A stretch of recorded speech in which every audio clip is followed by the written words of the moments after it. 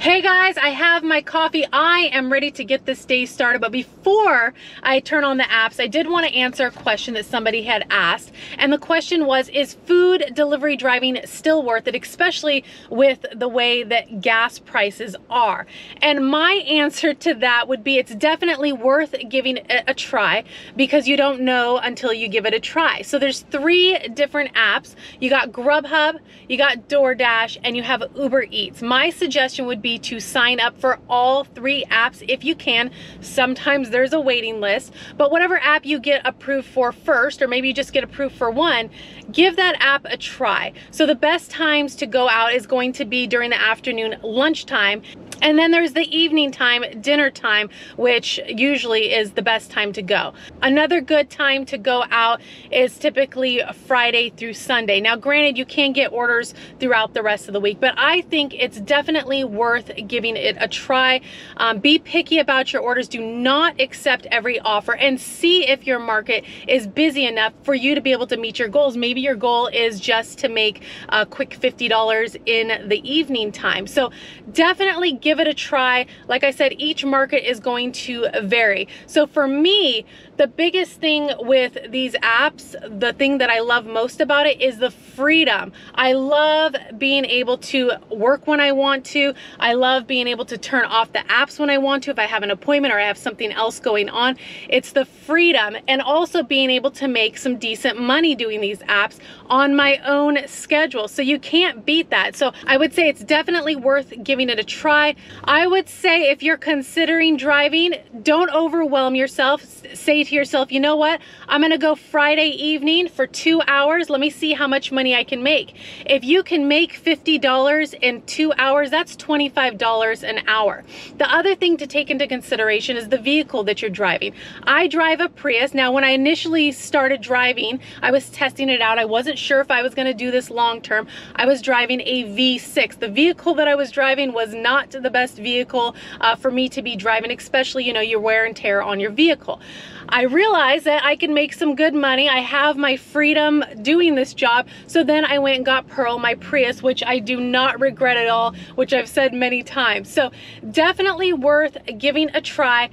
Hands down, I don't regret it. I've been driving a while. I think it's been a little over 2 years now. So, and I do this full time. So again, it's going to vary on your market. You got to kind of figure out what works for you, the times that work for you, and set a goal. Like I said, 2 hours, try to make $20, $25 an hour, and you learn along the way. You're going to learn, hey, you know what? This restaurant isn't very fast, so maybe you'll avoid them during dinner time. So you'll learn as you go along the way, but for me, it's definitely worth giving a try, and that is what I would suggest. And for those of you that are still delivering, leave your comments down below if food delivery is still worth it. For those that may be considering it, what is your guys' thoughts? So let's go ahead and get these apps started. Let's see what we can get for today.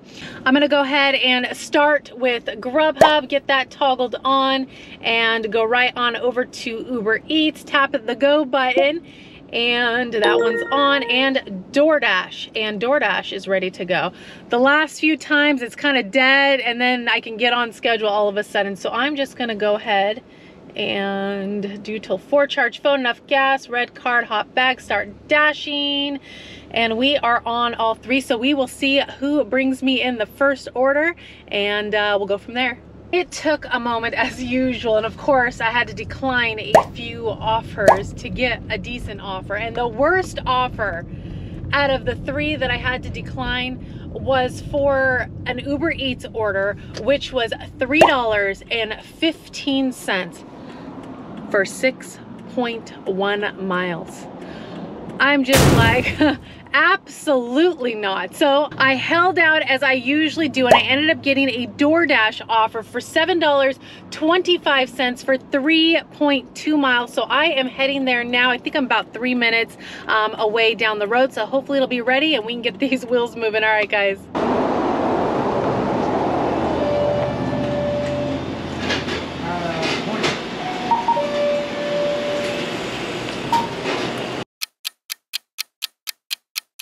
You here for an order? Yes, for Carmen F with DoorDash. Carmen S? F as in Frank. Yes.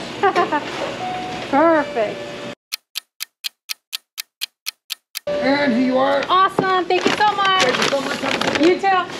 All right, order was ready to go. Was sitting behind the counter. Everything was bagged up, which is always awesome. I know with GrubHub and 7-Eleven orders, I avoid those because a majority of the time, at least for me, based on my experience, the orders are never packed up and you're having to, one, wait for them to pack up the items, and usually they're busy, they got lines and short-staffed, and it's not even worth it unless the amount is just right. So this customer is at 3 minutes, 1.4 miles down the road. It is a hand it to me. I did message a customer that I am on my way so they can get prepared to answer the door and I can hand them the order. All right, guys. For Carmen? Yeah. Perfect. How's it going? Good, how are you? Good. All right. And there you are. Have a great day. Thanks. 7-Eleven order is dropped off, and like I said, I messaged the customer that I was on my way, and when I pulled up, she was outside waiting, which was awesome. So base pay for this order was $4.25, customer tip $3, making the grand total $7.25. So I am getting out of this neighborhood and hopefully we can catch another one soon. All right, guys, it has been dead. I have all 3 apps on and none of them have ring in. And the thing is, it is a really, really nice day out today. And you know, we get rain a lot, and then when it's really nice, it's you know, it can be a lot quieter out here because people are dining out, they're enjoying the sunshine. So right now it is super, super dead. I am gonna go get my air pressure checked at American Tires because you can just pull up and they will check it for free, and if I need air, they're gonna put the required amount in. So we are heading there now, and the area that they're in is where there's a lot of restaurants. I usually go to this area too to get offers. So yeah, we're heading there. So I am pulling into Discount Tires, and for my Discount Tires, they have an area that states you can pull up for your air pressure check. Now I know Les Schwab is all over the place. Les Schwab, from what I recall, they don't have an area that's marked for it. I just usually pull up to the bay and somebody will come out and check with you and ask you what you're there for, and they'll take care of your air pressure. So let's get this checked. Oh, hi there. Can I get my air pressure checked, please? Yeah, you're looking for all 4? Yes, please. And to factory PSI, please. Factory. So he is checking all 4 of my tires. I told him I wanted it set to factory PSI. He looked in my door, my driver's door, which has the PSI set for my factory. So not having sufficient air in your tires, of course, can affect your gas mileage. So it's definitely a good idea to always get your tires checked once in a while. I try to do that if I have some downtime to make sure everything's good. So we'll see what he says when he comes back. Awesome. How are they? They're perfect. They're just a little bit high. Oh, okay. That has to do with just driving on them. They're warm right now. Okay. So pretty much in the cold mornings, they'll drop down a little bit. All right, guys, tires are good to go. No issues. So, of course, I've gotten quite a few unreasonable offers. Low pay, high miles, just automatic declines. Nothing good out here right now. I think people are just outside enjoying the sunshine. So I'm gonna take a spin and see what we can get, but it ain't looking good right now. It happens. It does happen. It comes with the territory. So eventually I should get something, but I'm gonna take a spin, and I need gas too. So, all right, guys. All right, the offers, one, it was like completely dead for a bit, and then all of a sudden the offers are coming in like crazy. But they are all really bad offers. So back to back to back of declining. And I held out as usual. The most reasonable offer that's came my way in a bit is Red Robin. It's Ubereats, $6.63 for 3.4 miles. Red Robin is a couple minutes around the block, so we are heading there now. Grab this order, drop it off. Hopefully we can get another good one. All right, guys. Please do not wait in or block this area. Naomi, perfect. food was ready, sitting on the shelf. There was no other bags, just this customer's bag sitting on the shelf. So we are on our way. Drop off is 8 minutes, 2.5 miles, and we'll see what else we can get. I'll turn on my other apps in a moment, and hopefully we can catch something along the way.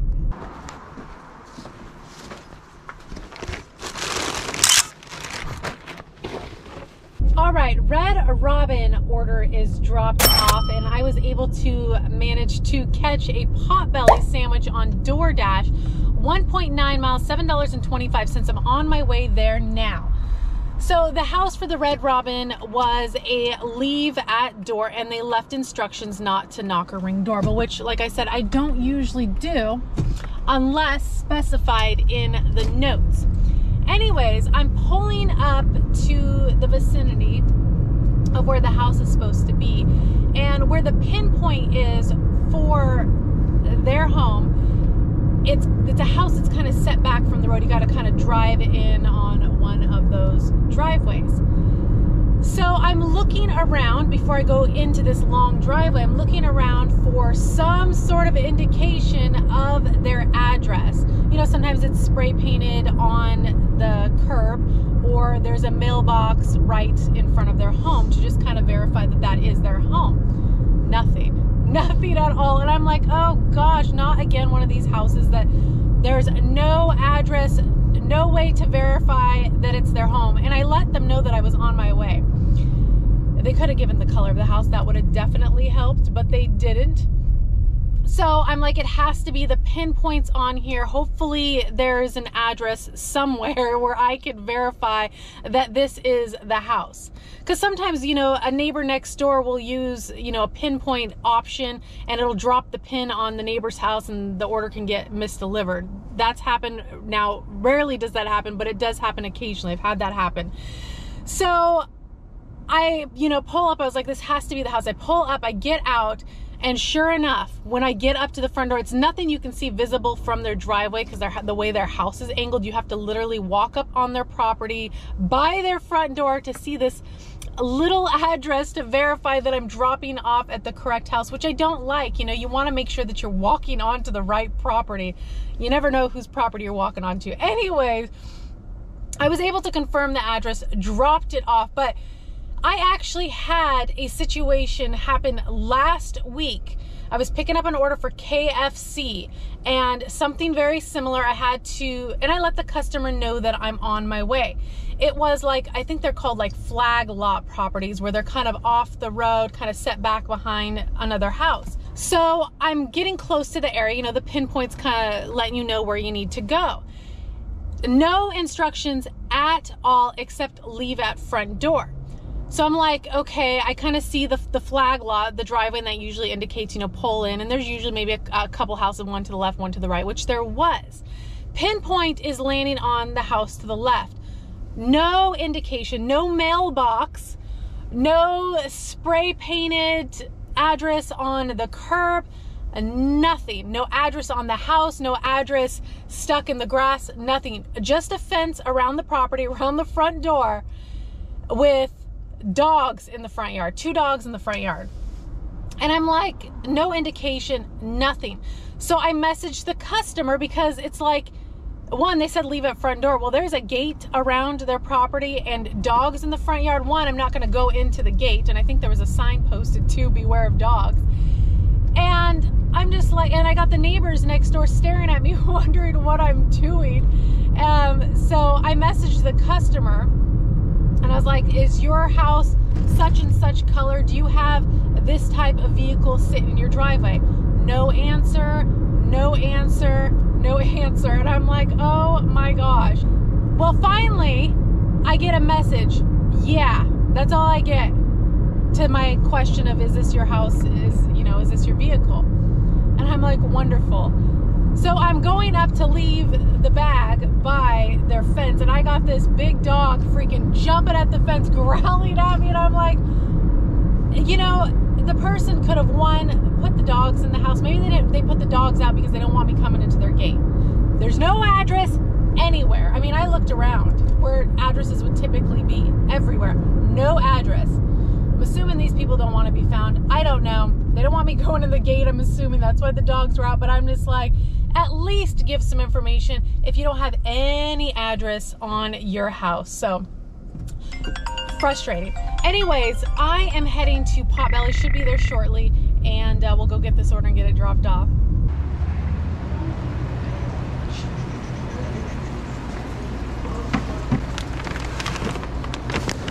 All right, customer's order was ready, sitting on the shelf, and they are 3 minutes, 1 mile down the road. They're in a hotel. Now, in the notes, it says for immediate delivery, large tip.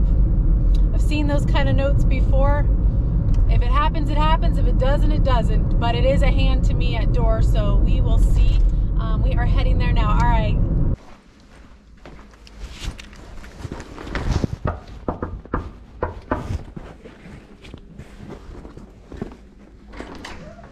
Hi there.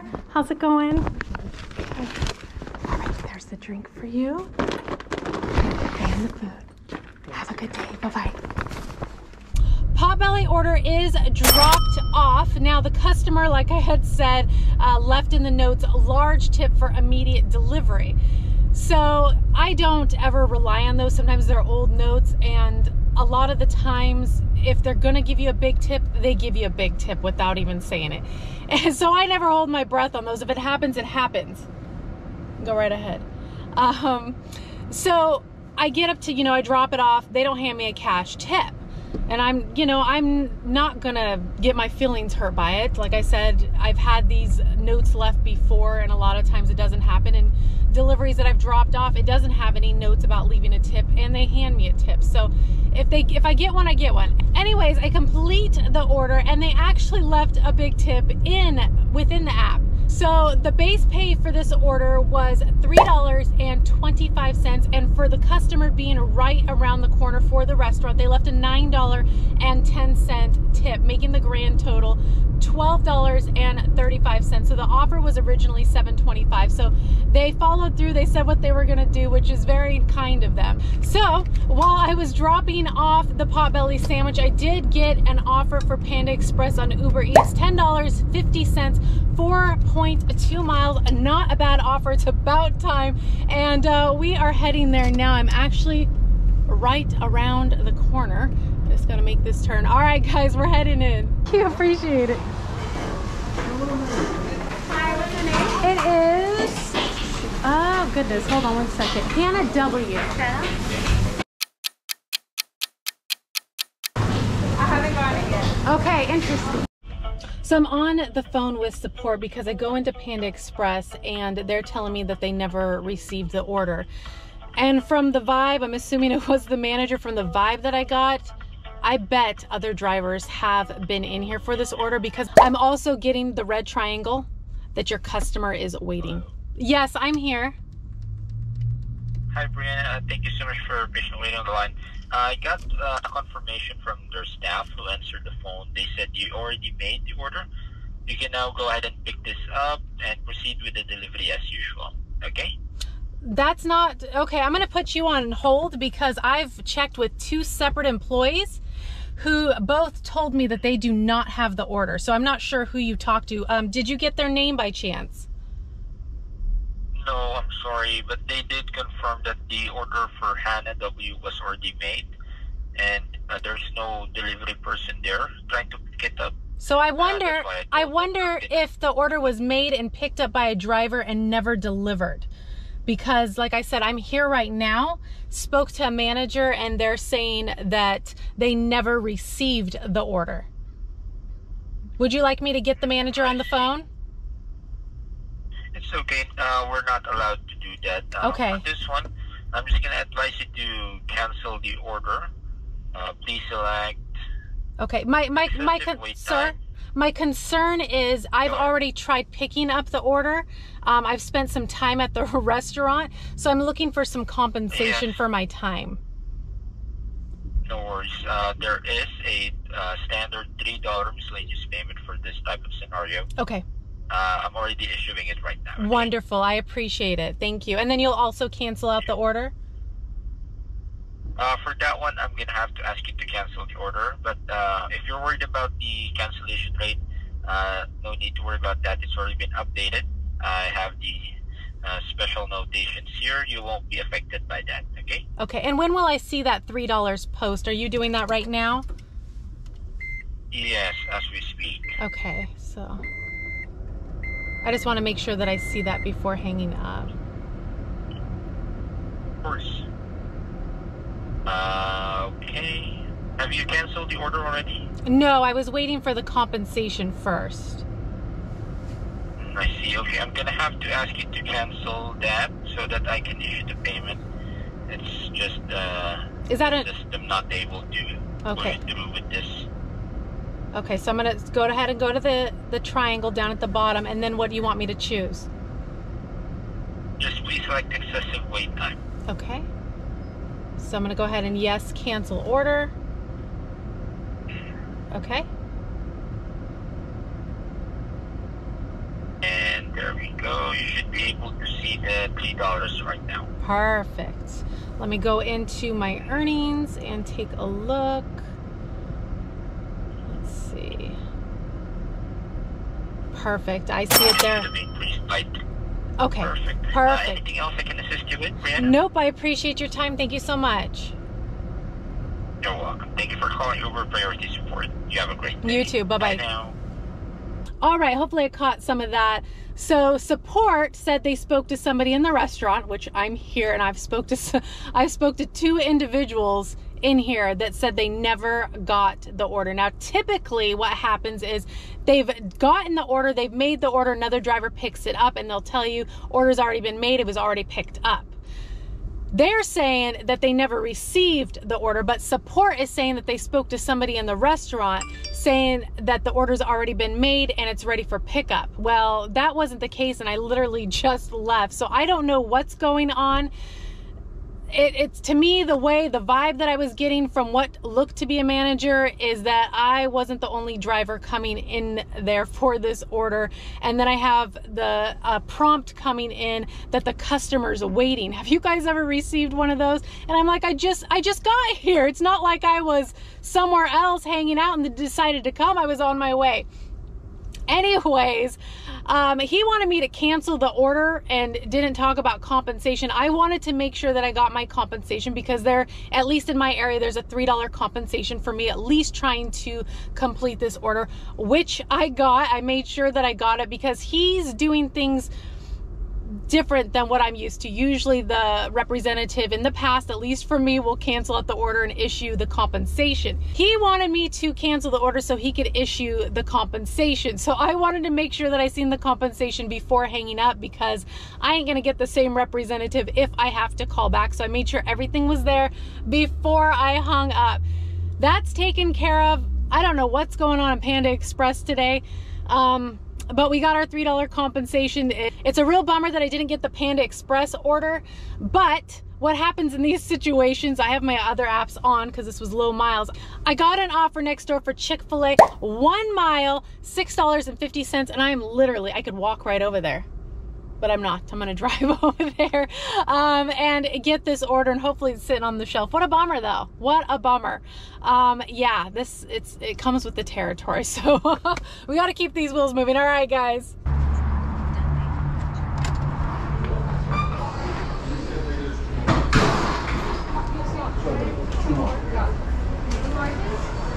Yes. All right, got the order. The wheels are moving again. It was sitting on the shelf. The customer actually just wanted a salad, so easy. We are 3 minutes, 0.8 miles. We're gonna go get this order dropped off, and this will probably be my last order. It is food time. All right, guys. All right, order is dropped off, easy to find, and I got a dog and somebody walking in the middle of the road. Alrighty then, moving real slow. And this will be my last order for today. I will leave my earnings at the end, and appreciate you guys as always riding along, and I will see you guys on the next one. Bye, guys.